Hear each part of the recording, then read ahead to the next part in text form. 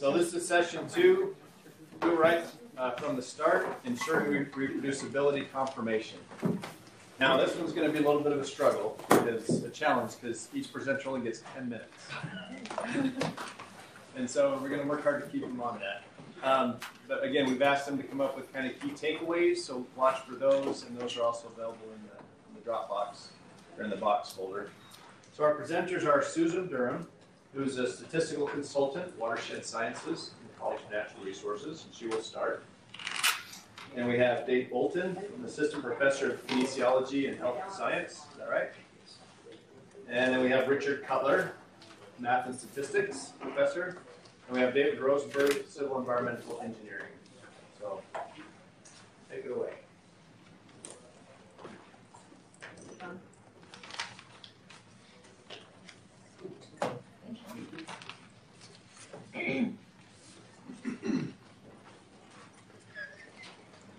All right.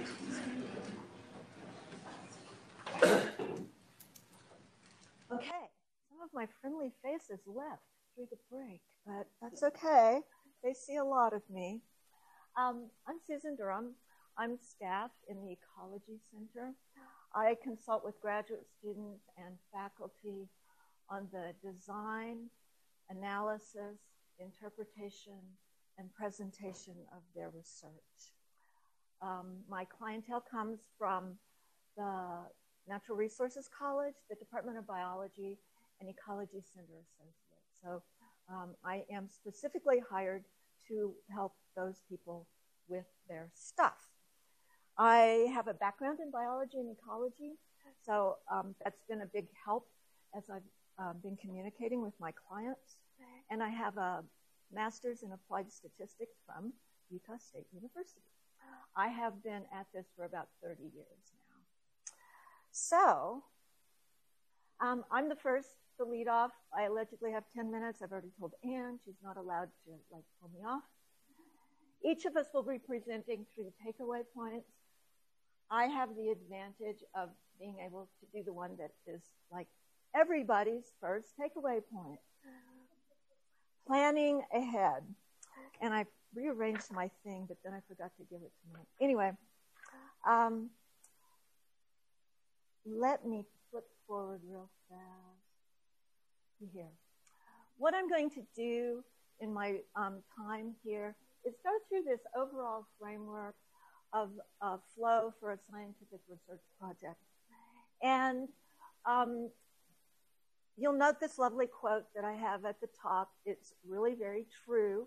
We can reanalyze a set of data, but we can't recollect it.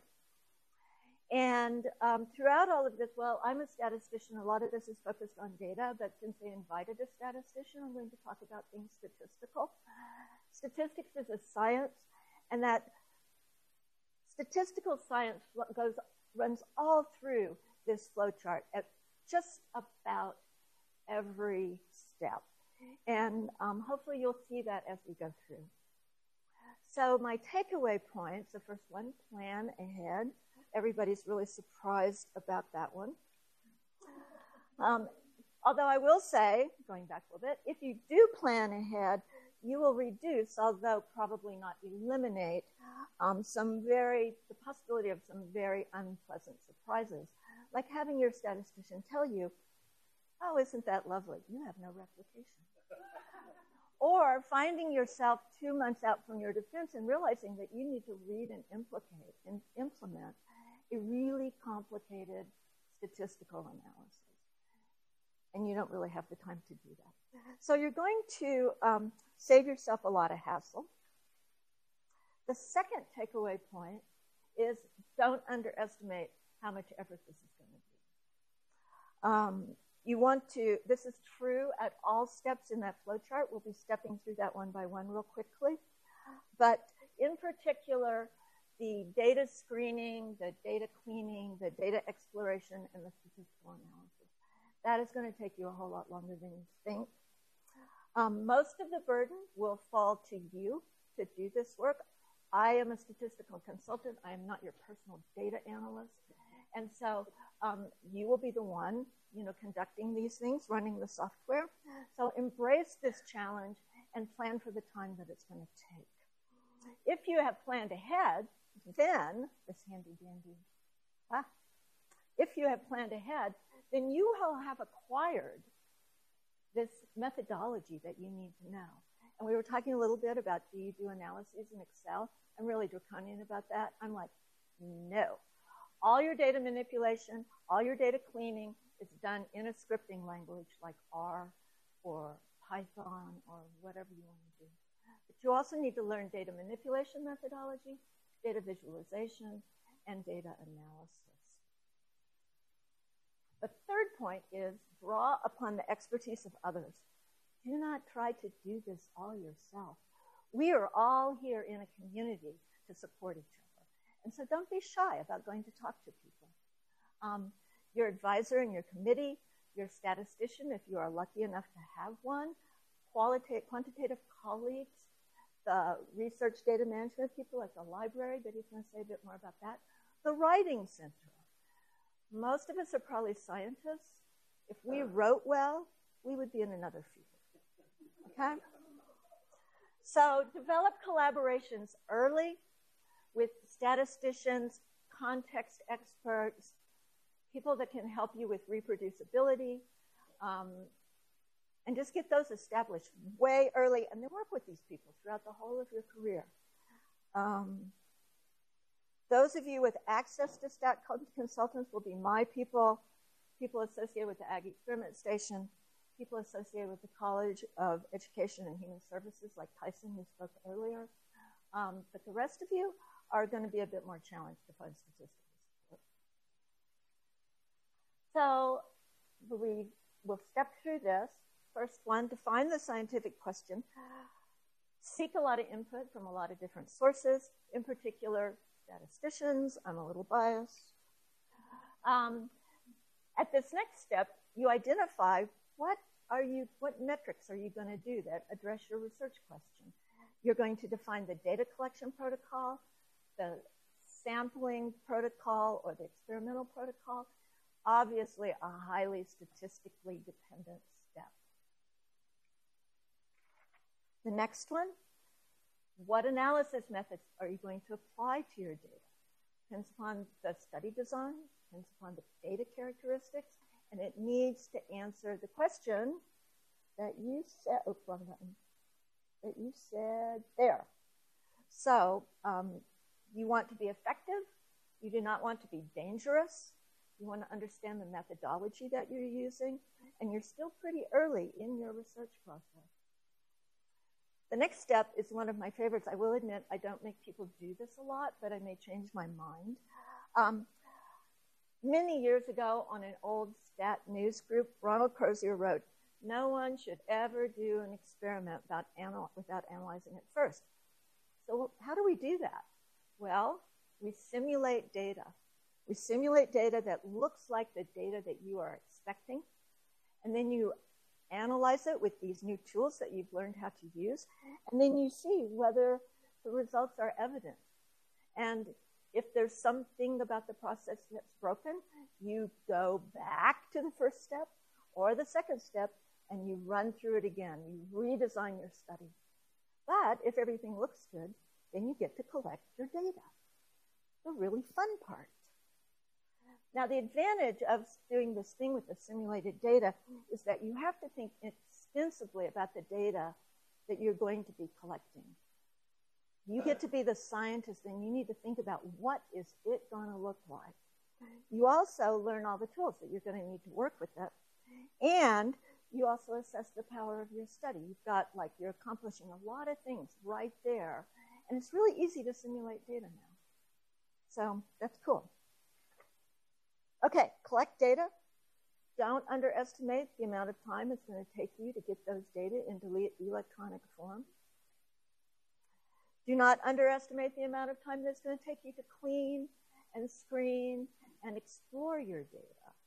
There's, just this year, there's a young career researcher, and she's had to retract 3 papers, early in her career, 3 papers, formally retracted, because the data set that she got from a collaborator had serious and unresolvable problems. You do not want to be that person. I know, it's really sad. And from personal experience, I can tell you, you actually spend more time if you don't screen and have to come back around and do all your analysis over again. Just saying. Okay, so here, this is the really fun part. You get to analyze your data. You're also checking assumptions, goodness of fit. With the actual data in hand, you may find out that that's not actually, your plans aren't going to work. So you go back and you fix those and go forward again. And then you're at the end, sort of. Communication is the goal. There's no point in doing this work if nobody ever learns about it. So you need to hone your verbal and written skills. That's why I listed the writing center on that one slide. And at this step, you are translating your statistical results into a story, a really good story. Straightforward, clear, but you're still making sure that the reader of your story understands the uncertainty that still remains in your study. So you're telling an honest story. So, in my 10 minutes, my point is, if you plan ahead and devote time and effort to that, and you devote sufficient time and effort, you work extensively with other people, you will have increased the likelihood that your study will be successful. So go forth and do science.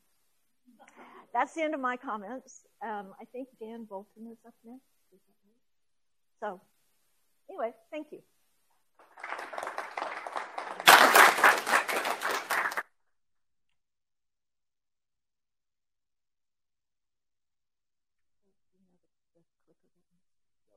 Okay. This is forward. It's really pretty simple. Forward, back, and the cute little. Yeah. Or you could also do it there. Okay.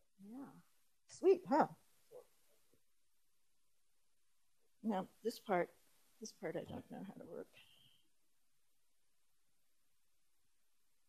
Now, is it just on the desktop part? I thought it was okay.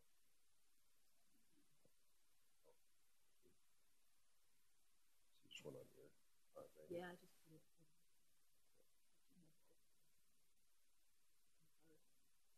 All set. Excellent, thank you. Oh, yeah, I gotta use the clicker.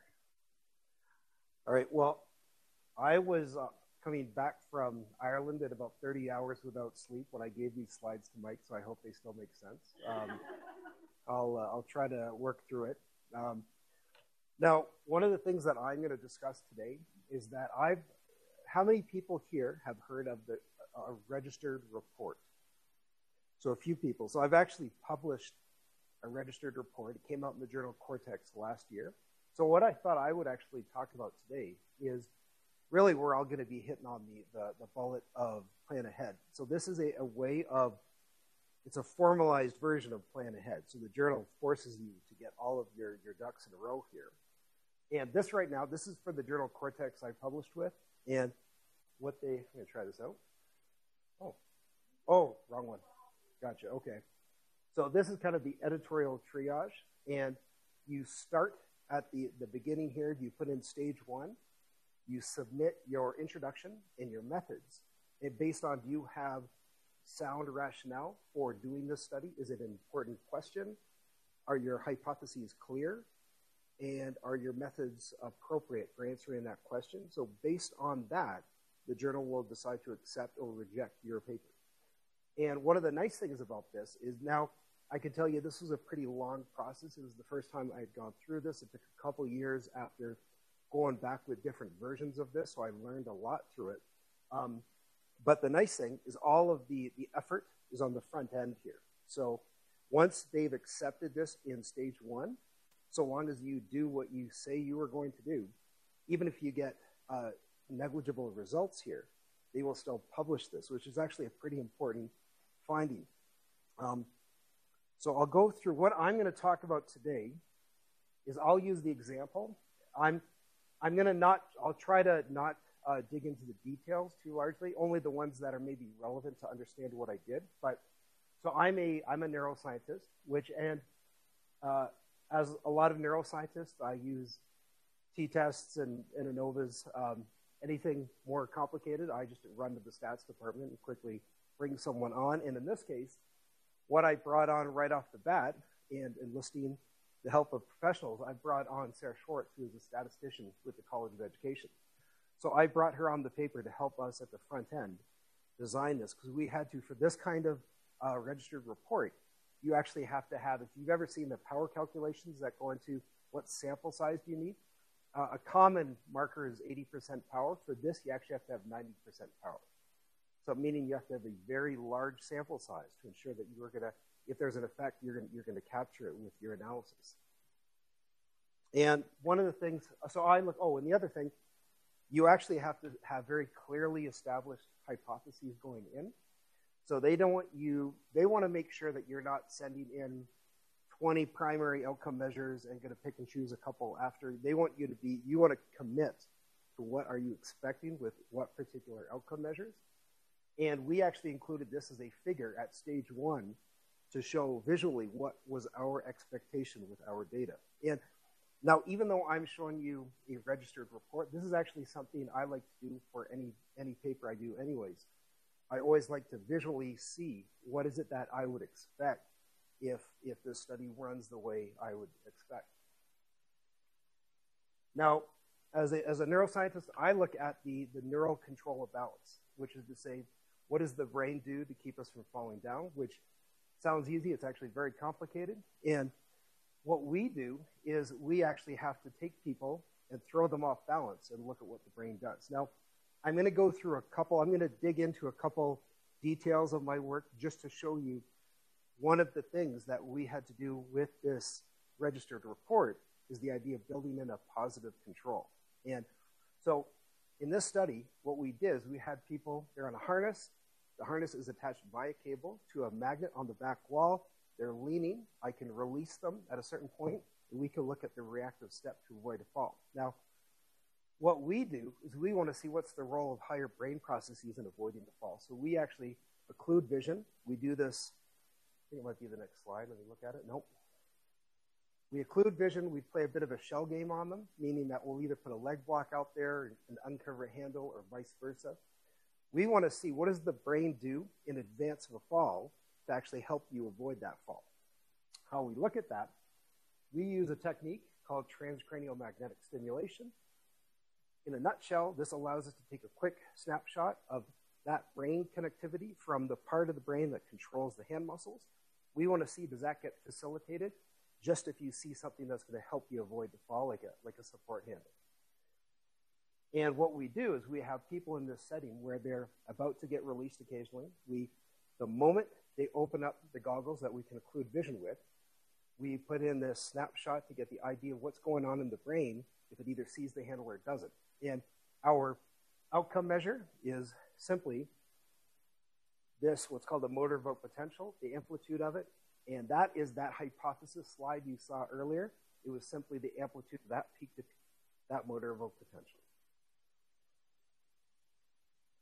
Now, what we had to convince the reviewers of is the fact that we are actually in our study. We're going to find something. We weren't pulling this out of thin air. We actually had a foundation from prior work that is leading us to suspect that the brain is doing this predictive priming based on vision. And what had been shown before is people, if they're purely relaxed, but they're sitting there, they're looking at an object that could be picked up with a pinch grip, and in the moment, so at about 1/10 of a second after seeing this object, if it's there or not, if it's there, you get a facilitation of the muscles that would normally interact with it. So it's an immediate priming associated just with looking at that object. Now, we thought this would have implications for the world of balance control so that you get this automatic priming of something that would help you avoid a fall if you did fall. Now, what we had to build upon was the fact that this finding showed that people just purely looking would get that facilitation. And so what we had to do here is we had to find, in our case, we're looking at how this really plays out with a whole body postural reaction targeted to a handle to avoid a fall. But what we had to build into our study was we had to, this is the positive control that we're looking at. And what we had people do, purely sitting down, they would either see that handle or not. So again, we'd occlude vision. All of a sudden, they'd get vision. The handle's either there or it's covered. And based on the visibility of that handle, we look at, is there an intrinsic facilitation or a facilitation of these intrinsic hand muscles? And that is the effect that we have to replicate in order to then test our experimental condition, the fancy new exciting thing that we want to test. We have to build upon the foundation of what's established. And so this was, for the registered report, actually a required thing. You actually have to have an outcome neutral, positive control built into your study such that if we did get negligible findings in our experimental condition, we can at least show that we have basic competence in what we're doing. We can replicate the established effect that we are building upon. So even though that was formalized in the registered report, I think this is a good idea. You can certainly always add this to any study that you're going to do. And it saves you 2 minutes, excellent. And it saves you work down the road if you actually get this correct up front. So I think my 3 points were plan ahead. And then if you can, if possible, a lot of journals do have this format. I think it's becoming more popular, a pre-registration process. So I encourage you to do it. You probably can't do every study like this because it does take a lot of time up front. But if you can get some major studies in the pipeline that build this up, I think it's a good idea. And even if you're not going to do a pre-registration, the idea of building in a positive control to test your new experimental effect is something that will safeguard you from the review process later on. And that's it for me.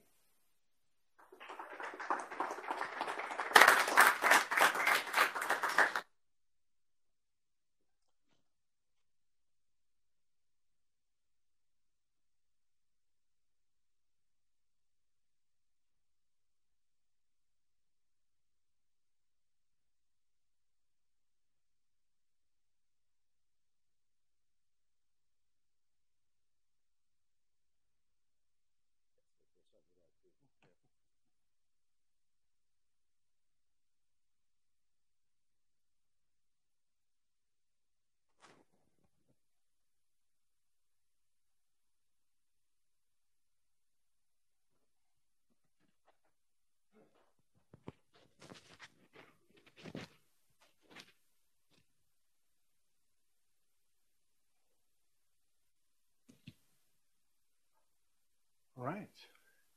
Well, greetings, everyone. Thank you for attending. Just want to say it's been a real pleasure for the last 30 years interacting and talking with Susan. And just listening to what she presented, I recognize just how much we have in common in our viewpoint of the universe. There really is a statistician's viewpoint.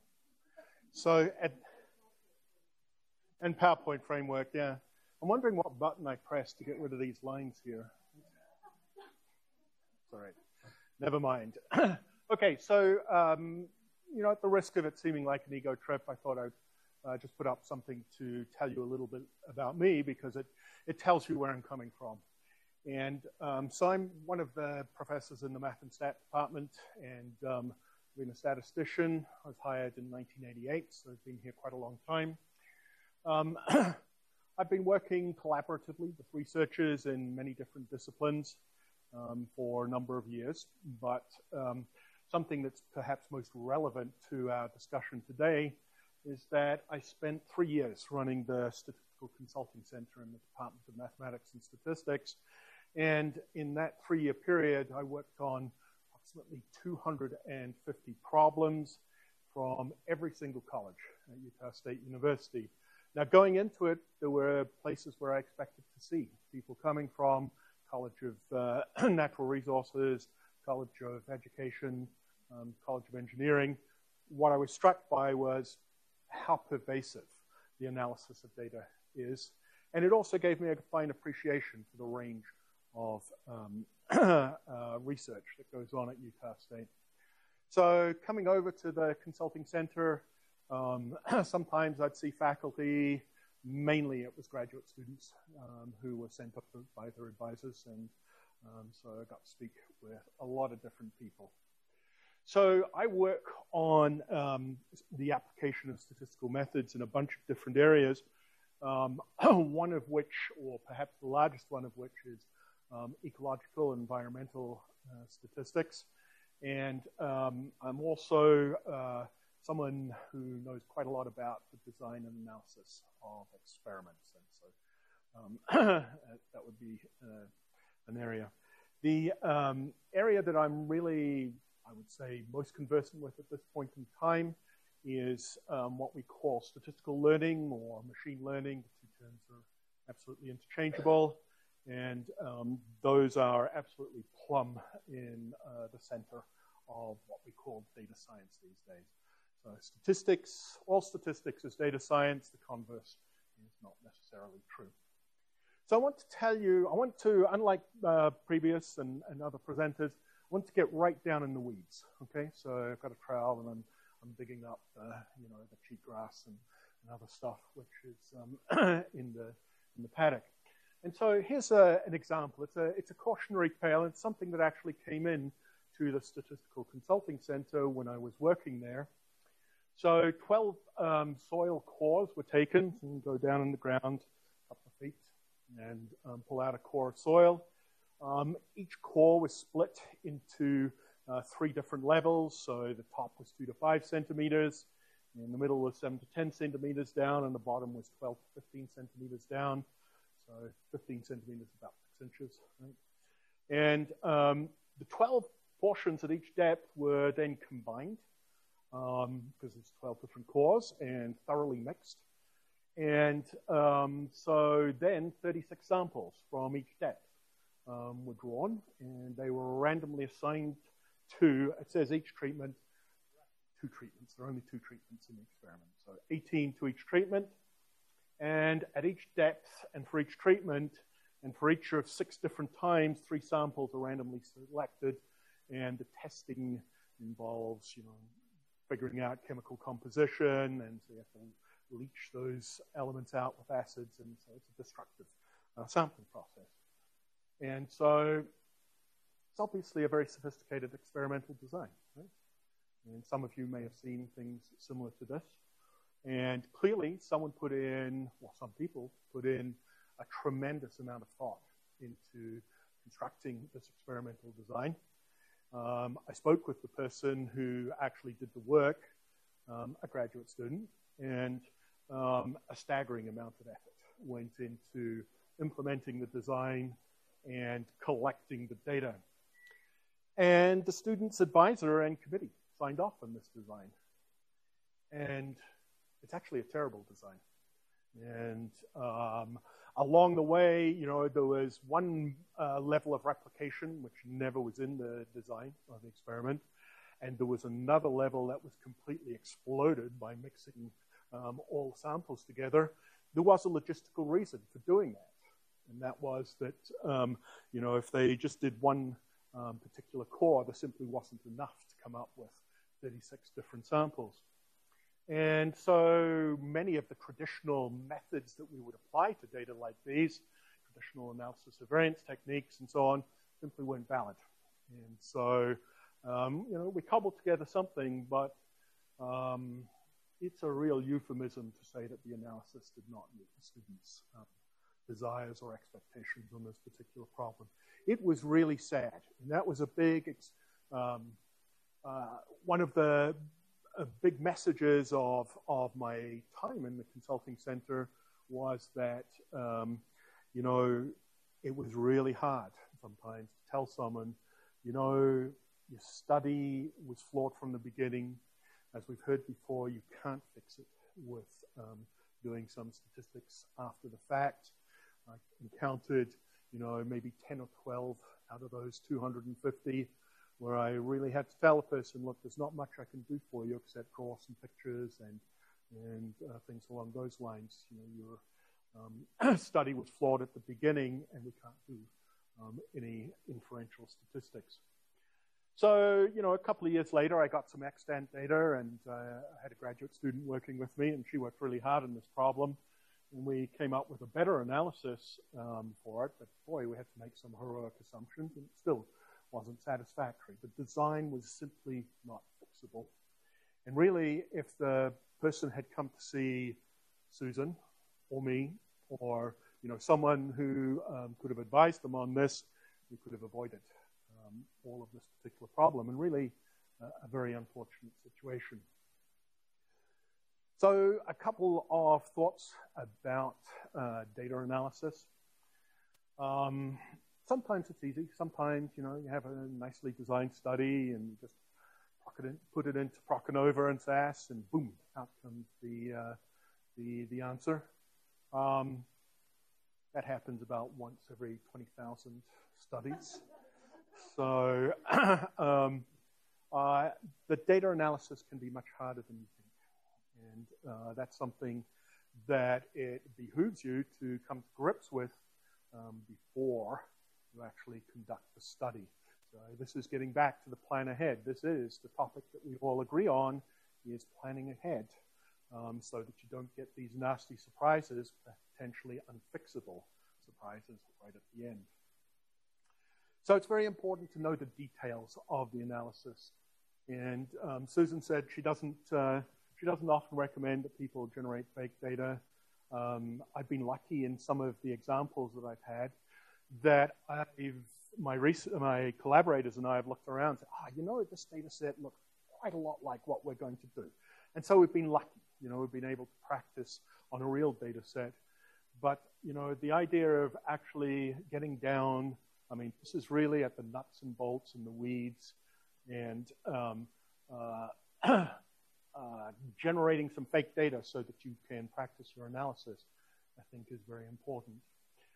And in this thing here of the details, I think I want to try this just once. Love new technology. So in the level of the details, there's a lot of data science techniques these days which people hear about, and classification trees, gradient boosting machines, random forests, and they sound so sexy, and yes, we want to apply them to our data set. And so I've read so many passages in proposals saying, this is what I want to do. I'm going to apply random forests to this, and I'm going to do this, that, and the next thing. And it's not good enough because, these techniques have data limitations, and, you have to be aware of those. So usually there are multiple methods, perhaps multiple approaches for analyzing the same data. Reinforcing something Susan said, learn as much as you can about the techniques that you're going to use. You need to own the data analyses that are part of your thesis or dissertation. And you can do that by taking classes, by looking at online resources, and by talking with people who have expert knowledge in this area. I'm a faculty, I'm a consultant like Susan and others. And I think that's all I want to say for the moment.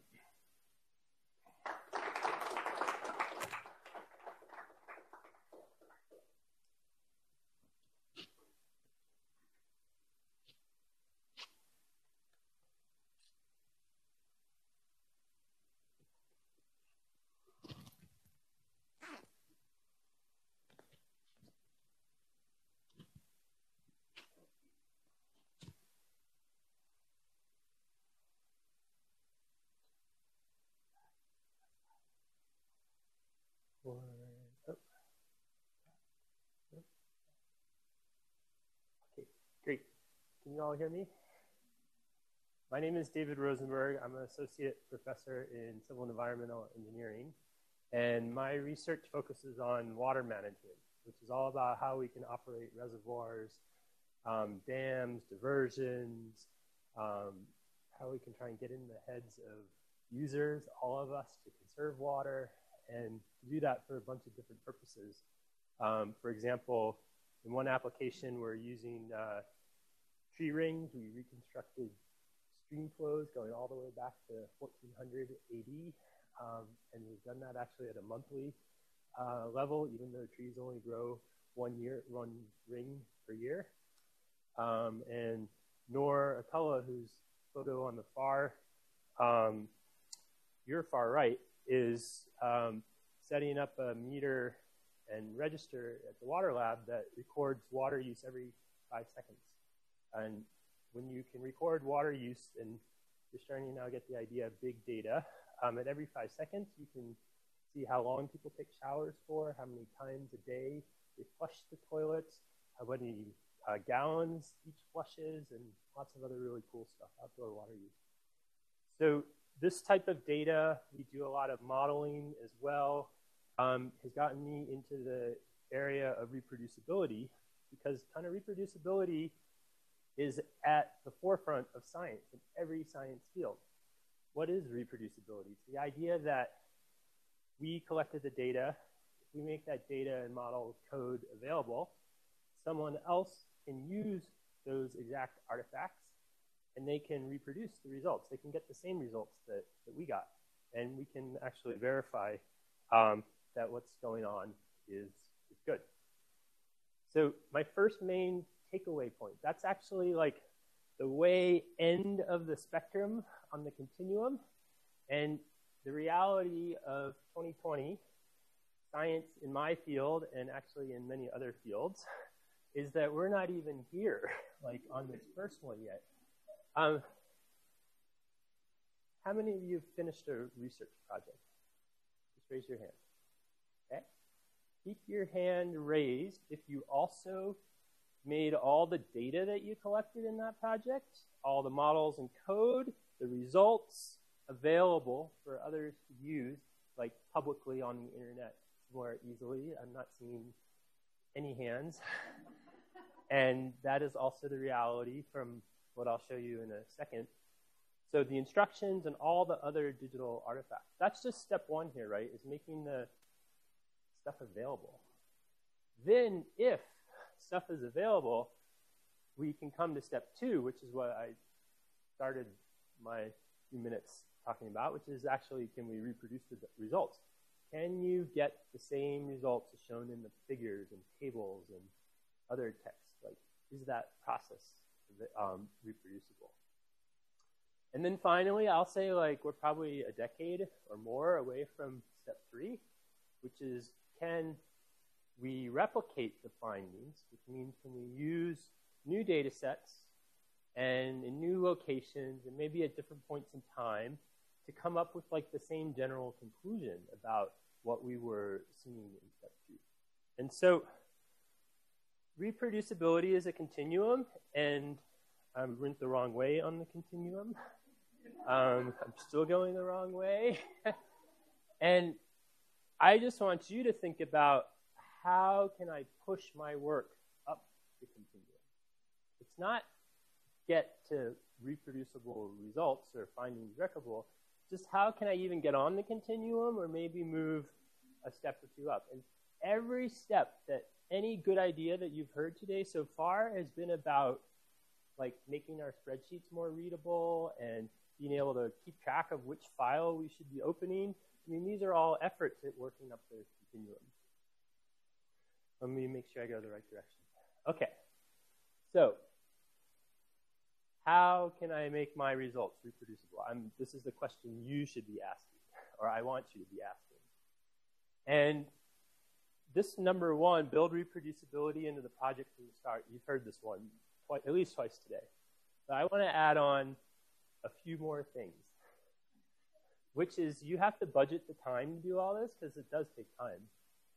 And you have to have money, right, to pay people to do this, or sometimes to buy storage, like on cloud storage, in order to host all your data.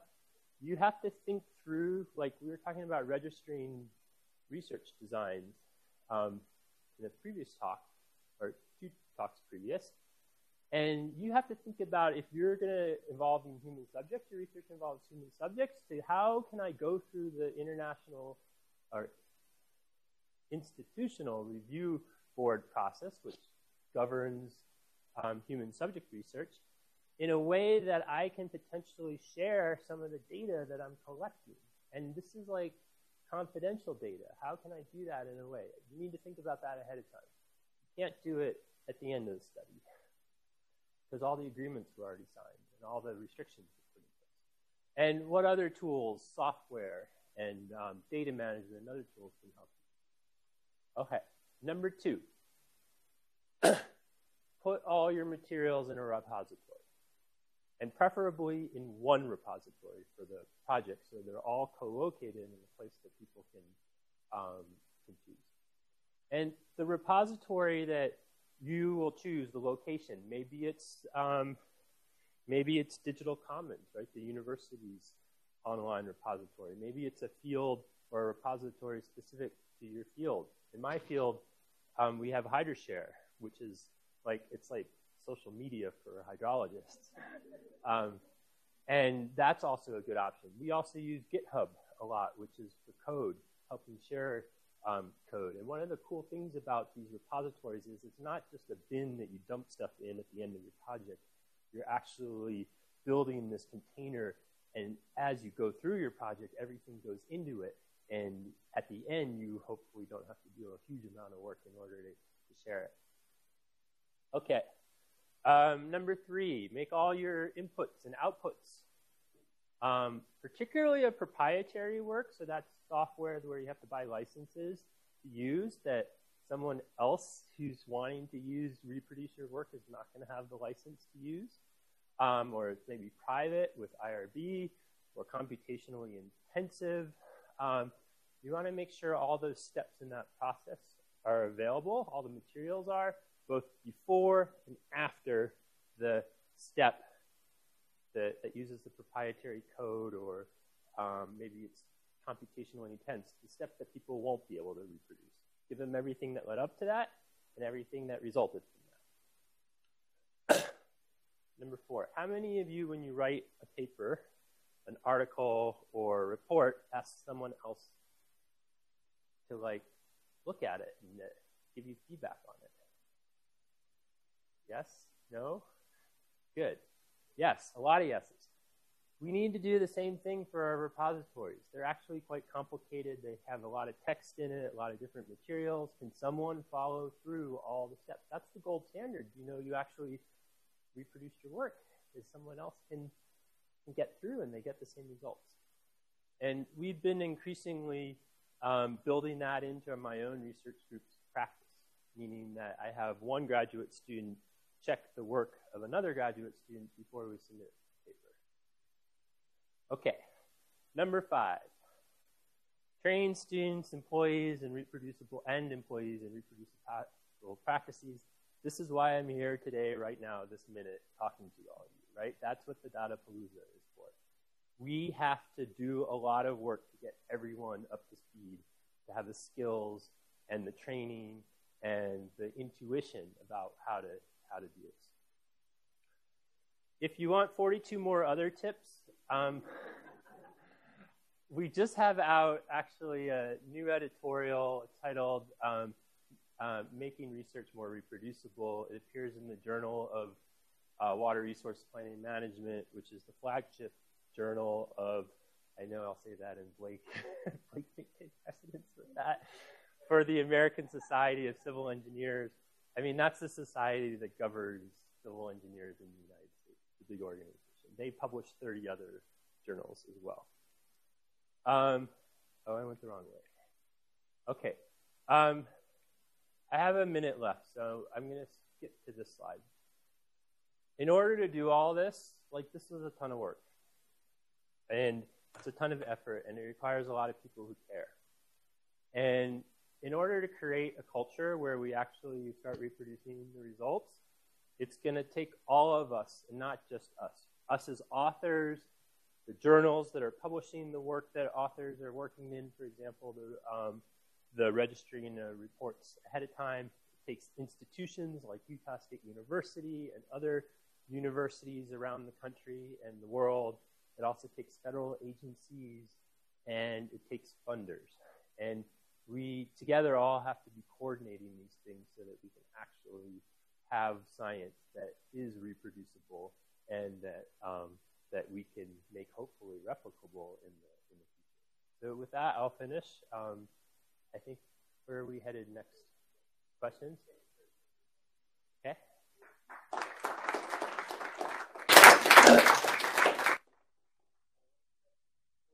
We'll come back up. If you have any questions you'd like to ask about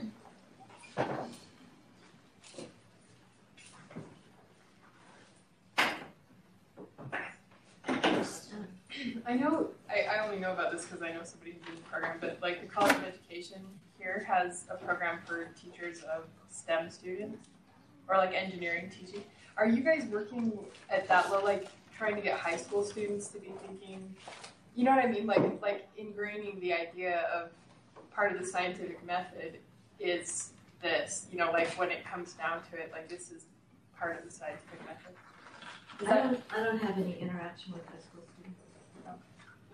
I've run and participated in code camps where we bring the high school students on the university to code in Python or in other languages on water resources problems.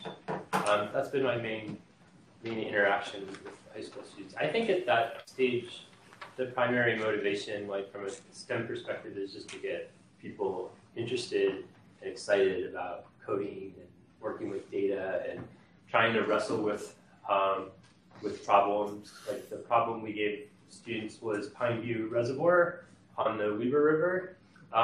It's about like 40 miles south of here. Just how should they construct release rules, how much water to release from the reservoir to supply different users and prevent people from getting flooded. And the group came up with some pretty cool examples. One group decided it was really cool to flood everyone. And because it's a computer model and a coding environment, they can, of course, do that. We have a fair interaction among the staff faculty with high schools, presenting, trying to get them interested in taking AP statistics and so on. But it's not at this level, right? It's really at the level of trying to get them interested in data and the things that we do with data. And then, you know, if they go much further, then they're going to start encountering some of these issues of reproducibility and replication. So I have a question for Dr. Duran. You talked about the importance of screening and exploring the data before analysis. Mm-hmm. What exactly do you mean by screening and exploring the data? When Tyson said cleaning, to some extent, it's that. So you look for unusual data values. They might be typographical errors. They might be cut and paste errors. Just to verify that all of the data that is in your data set are legitimate. But I also do tabulations. So people bring me data sets all the time.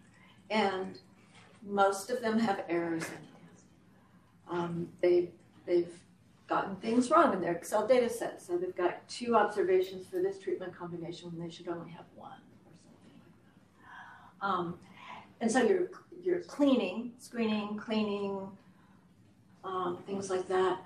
And then summarizing, like then you start to do like histograms or descriptive statistics, minimums, maximums, plots that are that illustrate the relationships that you are looking for in your data set. Just pretty much whatever, you know, the first step is to get good numbers to where you're pretty sure that every number in that data file is not wrong. But then we move forward into exploration. There's a quote in one of Frank Harrell's books that goes something along the line of that failure to look at your data before, or looking at your data before you do the analysis is almost as bad as failing to do so. So, because I've had people come and say, well, I'll say, did you like look at your data? And they're like, well, I thought that was cheating. And well, actually, no, just don't. But it's also hard too. Like if your data set's really big, you can't actually ever look at all the values and figuring out ways to wrangle that. Yeah, because you can't necessarily look at every single data value, but you can. This example that I gave of this woman who's retracted the papers.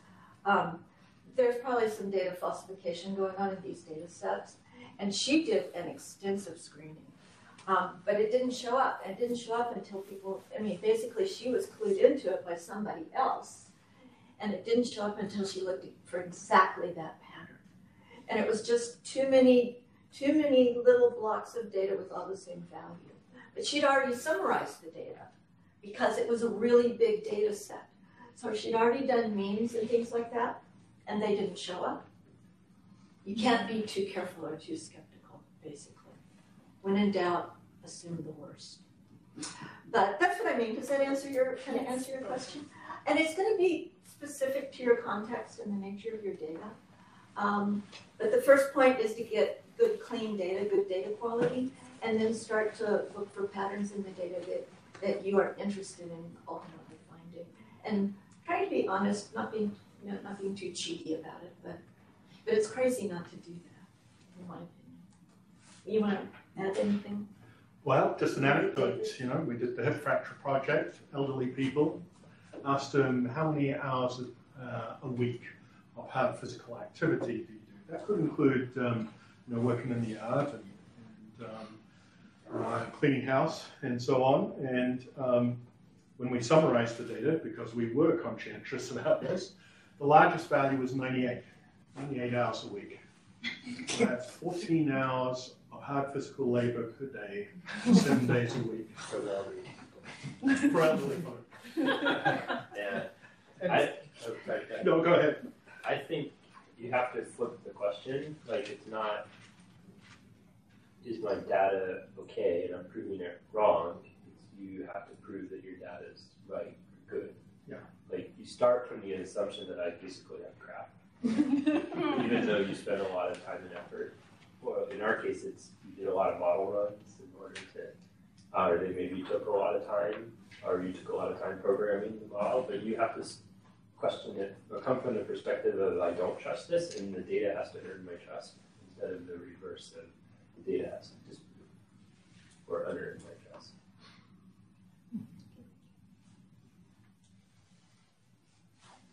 What if the data isn't your own data? It's data that the government produced. It's data that you're pulling from. Then you're in a world of, you are in for it. Oh, you are seriously in for it.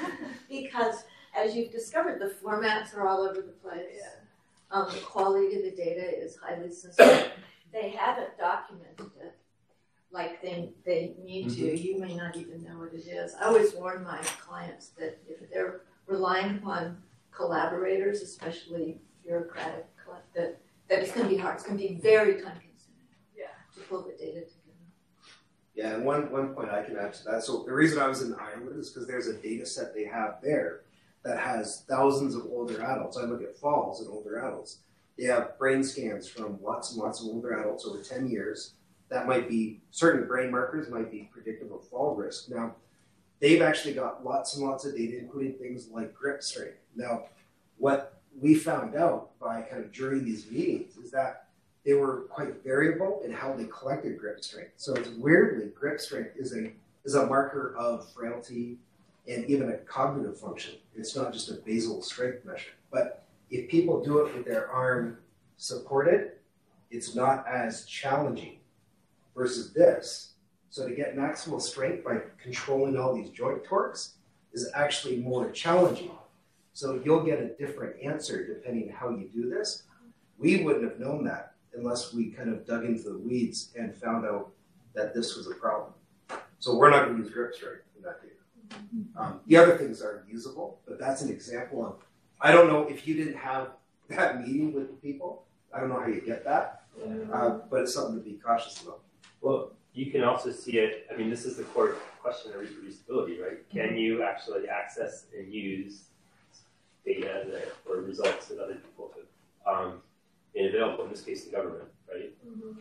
But you will also become the government because at some point you're going to publish your results and you want other people to share your results and to use your results, right? That's the sign of a really good, successful scientific endeavor.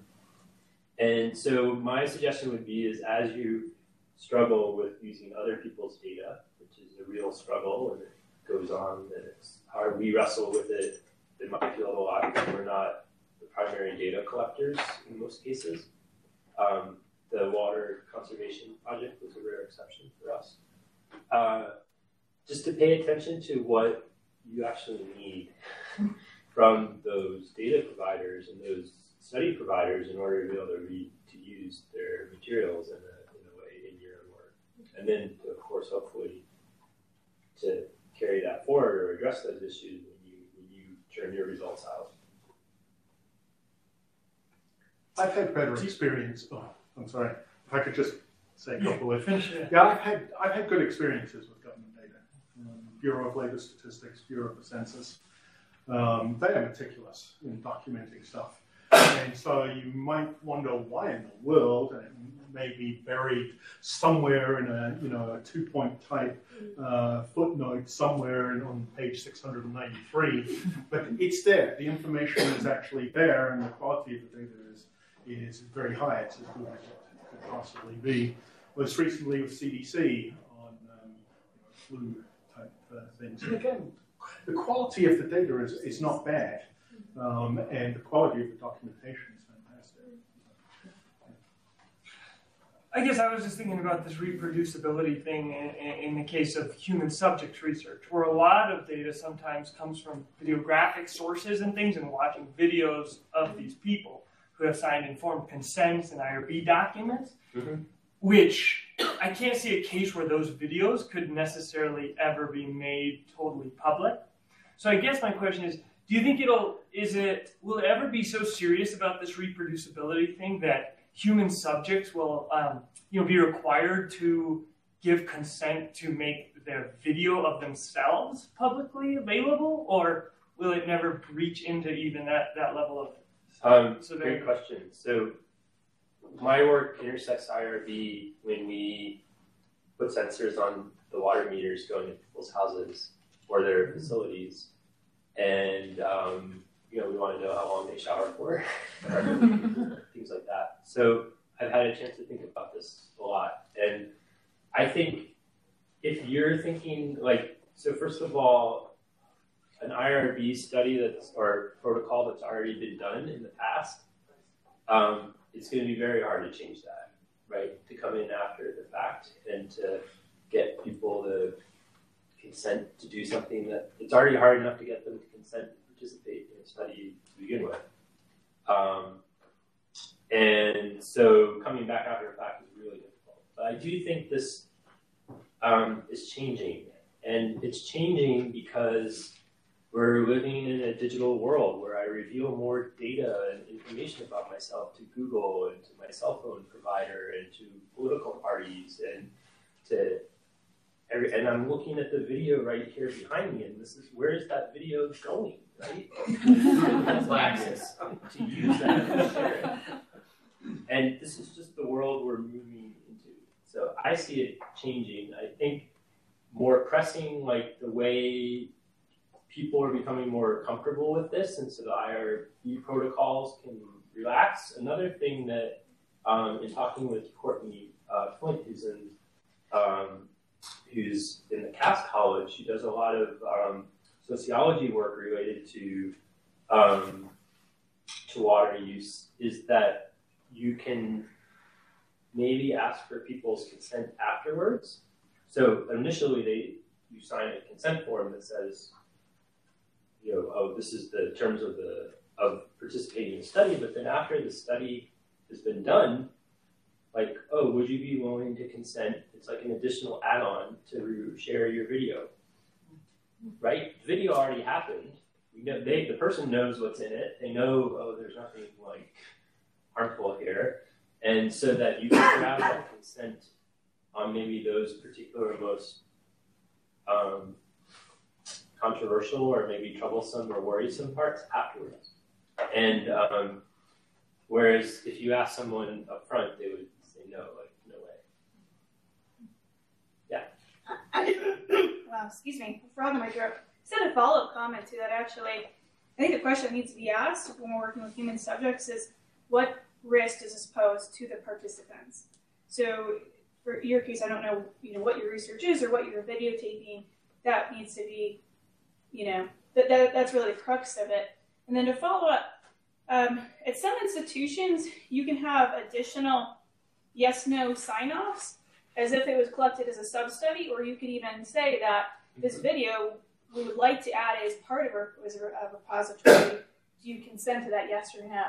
And then just one other additional follow-up. With the advancements in facial recognition and blurring, it's becoming relatively easier to mask people's identity. I mean, at least visually, you know, and then voice change and stuff like that. So there's some ways we can limit some level of potential risk. Just food for thought. Yeah, I mean, we did on a study that was part of the IUTOP project, which is a big, large institutional water project for Utah. They interviewed some 2,000 people, households up and down the Wasatch Front with a survey. And then they connected that to the participants' billed watering use. And my group wasn't involved in either of those parts, but we were able to access the data in an anonymized form. And that let us bring in the landscape coverage data, which we could then tell how much turf area people had, and how much trees, and get a better sense of their outdoor water use. And then we also got permission after the fact to share the anonymized version of that study with everyone, or post it online. And to do that, to actually follow through on those terms, we had to mask. So you were talking about video blurring of images. We had to, I mean, we could measure the grass turf area on every plot down to a few square meters, but we had to mask that up to 30 square meters so that there were at least like 3 or 4 other households in Logan, and there's about 40,000 or 10,000 households in Logan, so that you couldn't identify which house we were talking about. So I think, yeah, I mean, that sounds very, very, very doable. You know, one thing to keep in mind too with human subjects data, depending on the population that you're working with, some of this data, especially if it's a very sensitive population, some of the data is really valuable. And there are places we're a member of ICPSR, it's a repository, and there are ways that this data can be secured so that it cannot be accessed by anybody. You actually would have to go to Michigan to access this data. The reason this is important is if you're dealing with some of these populations that are very sensitive, you don't want to keep retesting them, right? They're already being surveyed too much. And by making sure that this data is kept in a place where others can utilize it either to reproduce the results or to build upon those results, make sure that that population isn't tested again, and that this data is kept for as long as possible. So there are lots of options when you have human subjects to keep the human subjects safe, protected, and still allow for the data to be reused. Anonymity, I mean, anonymity. It's a really good option too. Let's thank our panel again.